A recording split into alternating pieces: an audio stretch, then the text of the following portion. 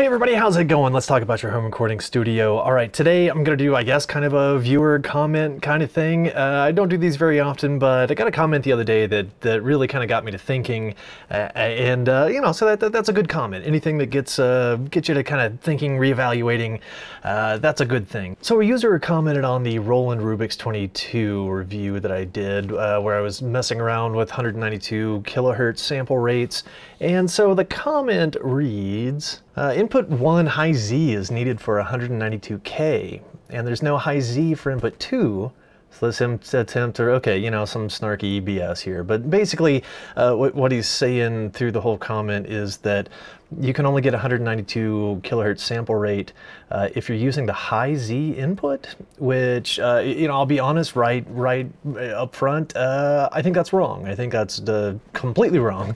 I've been trying to come up with a way, okay, how can I really illustrate that is incorrect and illustrate that it doesn't matter if you use the high Z or low Z inputs if you're wanting to sample at 192,000 samples per second. So I think I have a bit of an experiment lined up here. Let's give it a try and let's see if this can prove one way or the other whether we can get 192K out of the low Z inputs. All right, let's take a look.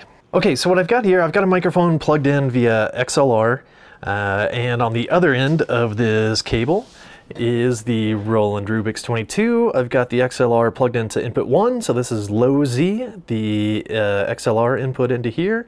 Got my gain adjusted and all that stuff. I've got phantom power engaged. I got my levels set and everything. I've got my headphones plugged into it, and I've got the outputs plugged into my recorder so you can hear what I'm doing. Okay, yeah, so nothing special about this. This is really similar to how I had everything plugged in my original review. So low Z input, not a high Z input. All right, let's see what we can do here.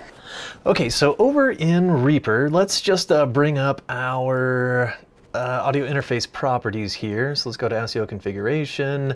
So through this, I don't really have any control over the sample rate, which makes me really kind of wonder how Roland expects a person to control the sample rate if they don't give you a way to do it through their ASIO control panel, but that's for another day. Okay, so I've got this on USB streaming mode 1, which is basically the smallest ASIO buffer size just to minimize latency.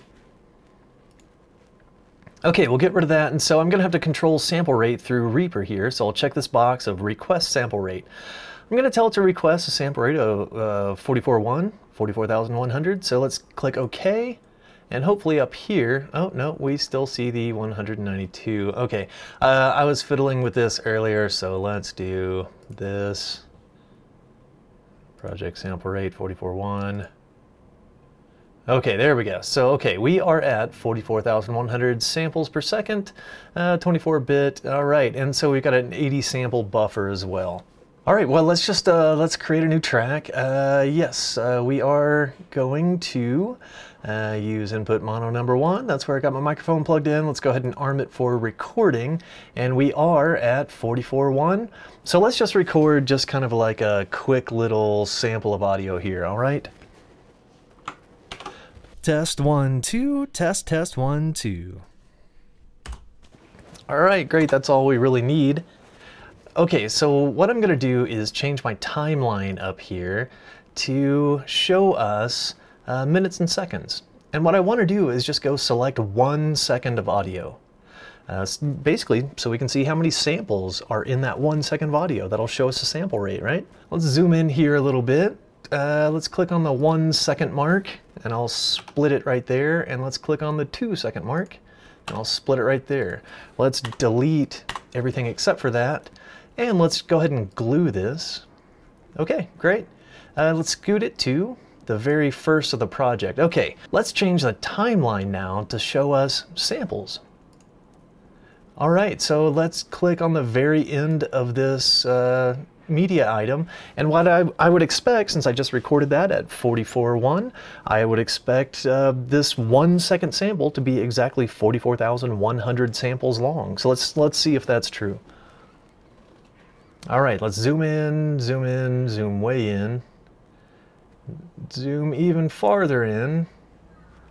And okay, so there's not really a big marker up here on the timeline to show us exactly 44,100, but you can see, okay, this line right here is 44,096, so we can count over 97, 98, 99, 100. So there's 44,100 samples in this media item that is exactly 1 second long. It was recorded at 44,100 samples per second, and so a 1 second section of audio has, hey, look at that, 44,100 samples in it.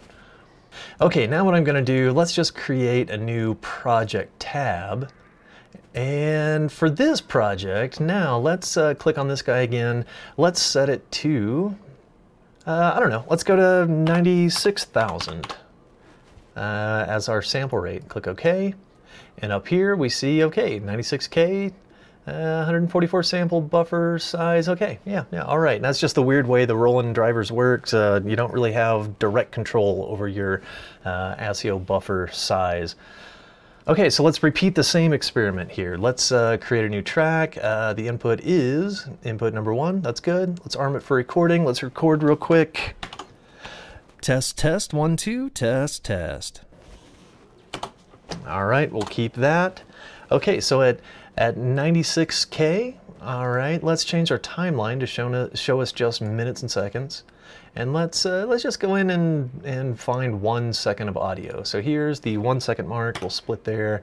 Here's the 2 second mark, we'll split there. Let's get rid of all the junk. Let's glue this, scoot it over to the very first of the project, click on the very end of it. So in 1 second, now if we change our timeline to show us samples instead, let's zoom way, way, way in, all the way in, and yeah, you can see it took exactly 96,000 samples. And you know, here at this extreme zoom level, you can see each dot actually represents when a sample was taken. So that's cool. All right, so now I guess for the big test, let's see if that low Z input, recording this microphone, let's see if that will allow us 192,000 samples for 1 second of audio. All right, so I'm gonna create a new project tab. Let's create a new track, same thing, input number 1, yep, good deal. Let's do here. Okay, so what I wanna do now, instead of 96K, let's set this to 192,000. There we go. Okay, yeah, it reflects it in our project setting, or our interface settings up here. Good, good. All right, same experiment. Let's record a little snippet of audio. Test, test, 1, 2, test, test. Okay, fantastic. All right, so let's change our timeline to show us minutes and seconds. Let's isolate 1 second of audio. Same deal as before. Let's glue that guy. Okay, let's scoot him to the very first. Click on the end of the item. Zoom way, way, way in. Keep zooming. Oh, yeah, I guess first I need to change this to show us samples. Okay, zoom in, and okay. That's as far in as we can zoom. We can see that 1 second of audio actually takes 192,000 samples. Okay, so if we go back and take a look at this item here, so this was the 44.1 project, so, and this item is glued, you can see in the file name up here. So let's just do a little source properties on this and take a look, and we can see that, okay, the sample rate, it was recorded at 44,100 samples per second. The length is 1 second, and it took 44,100 samples in total to do 1 second of audio. Okay, I think that's pretty definitive that we can see that that media item was recorded at 44.1. Okay, let's go and take a look at the next one. So same thing, so you can tell by the name up here, it's glued. So if we go to source properties and take a look at that guy, and so yeah, so we can see sample rate recorded at 96,000 samples per second. It is 1 second long, and the total samples is 96,000. Okay, I think that's pretty definitive too. That was definitely recorded at 96K. Okay, let's take a look at the third one. Here we go. So, and again, you know, glued. So let's look at the properties. And we can see, okay, the sample rate is 192,000 samples per second. It's 1 second long, and the entire clip has 192,000 samples in it. Okay, yeah, I think that is pretty definitive. I don't really think that that leaves much room for argument, right? I mean, that sample was definitely recorded at 192K through a microphone into the low Z input on the Rubix 22, not a high Z. So wherever this idea came from that only the high Z input could record at 192K sample rate, I just think that's blatantly false. All right, I think that's going to do it for me this time. So if you have any experience with this unit or with sample rates, if you think that my experiment was flawed in any way, let me know in the comments below. If I am wrong, I definitely want to know about that. But I'm pretty sure that it's just patently false that you can only get 192K out of the high Z inputs. All right, hey, well, thank you very much, and I'll see you guys again next time.